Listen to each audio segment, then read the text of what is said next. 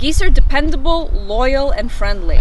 But they do have a dark side. They're hyper aggressive and they will attack. Very silly. Very silly. Let me see. Geese are proud,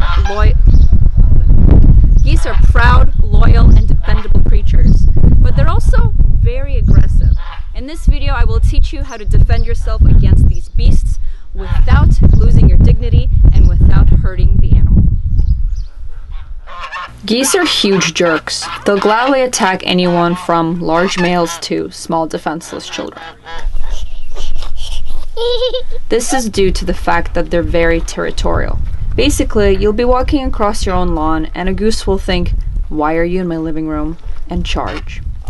I also believe that geese are forever frustrated due to their lack of arms. My geese are constantly looming over me to see what I'm doing with my arms and wishing they could do the same. If geese had arms, we would all be doomed. Geese have serrated teeth and tongues that work together to rip your skin. Although I call geese the pitbulls of poultry, the damage they can actually do is limited to heavy bruising and surface wounds. Caveat: wild geese are a lot stronger than domesticated geese and can actually break your bones with their wings. Goose Body Language 101. Head against chest. Please touch me. Purrs and coos. Please touch me. Honk honk. Yes, hello? Where's food? Screeching. There are grapes in my throat. Screeching. I wish to murder you. Screeching. I'm mad but okay. Hissing. Definitely upset. Climbing on you. Possibly happy, but probably trying to rape. Okay. What are you doing? Long neck, head down. Run. Never let a goose corner you. Put an object between you and them and run away.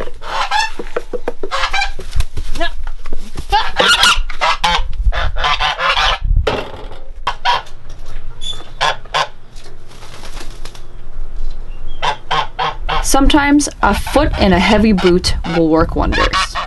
If a goose charges you, gently scoop and throw him in the air.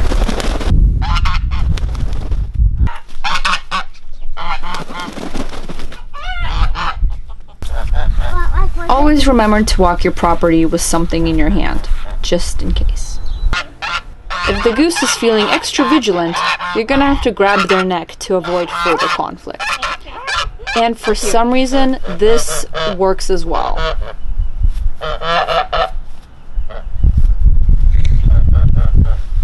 If all else fails, lay down and play dead. Geese love to feel victorious.